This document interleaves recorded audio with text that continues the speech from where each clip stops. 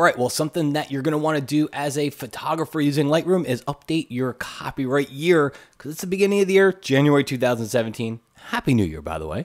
And you're going to want to go in here and Lightroom and update any presets that you're using. Also, do me a huge favor, please. If you like these videos, click the subscribe button. I do these quick tips and techniques all the time, and that way you won't have to go searching around for them, okay? So here's where you would probably find this the most. If you go under the File menu, you go down here to Import. If you go down there, you're going to see that Apply During Import, you've got Metadata Presets. So you may have already done this. You may have already created a preset for 2016.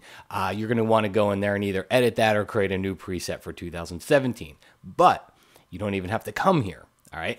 You can cancel out of here. If you go to your Metadata Panel, which is in the Library module, scroll down to that Metadata Panel. If you scroll down, you'll see that there's a copyright field down there. So I've already copyrighted this photo. So, I applied this when I did the import, but what you'll see at the top is that there's the presets. These are the same presets that are in the import dialog box. So we can come inside of here and I can go to edit presets. If I want to very simply just edit the preset from last year, I can do that, or I can just go in here and create a new preset. So you'd go through here, create and add all the information that you wanted to the photo. So, creator, I'll do Matt Kloskowski. I can do address, city, state, all that information. The important one that I'm after here is copyright. So you're going to type the copyright symbol. On a Mac, it's Option G. On a PC, I think it's like Alt 0169. But here's an easy little trick.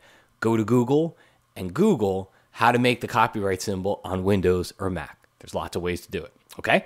So that'll show you how to make the copyright symbol. Then you're going to type in 2017 and then your name.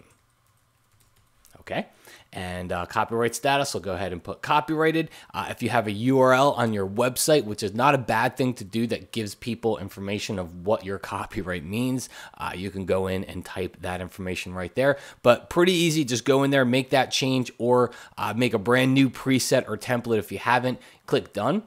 It's going to say save changes as new preset. I'll choose save as, and I'll call it Matt 2017. I don't have to be real descriptive because I'm the only one that uses my computer. All right, so I'll hit create and I'm all good to go. So now whenever I do go into the file import dialog box, what you're going to see over here on the right hand side is your presets, and there you will see Matt 2017. So I've got that copyright, and that'll get tagged to every photo that I do the import on. Guys, thanks so much. Happy New Year. And as always, if you like these videos and you don't want to have to go searching around for them when I do a new one, go ahead and please click that subscribe button right here. That way you'll get them automatically delivered to you.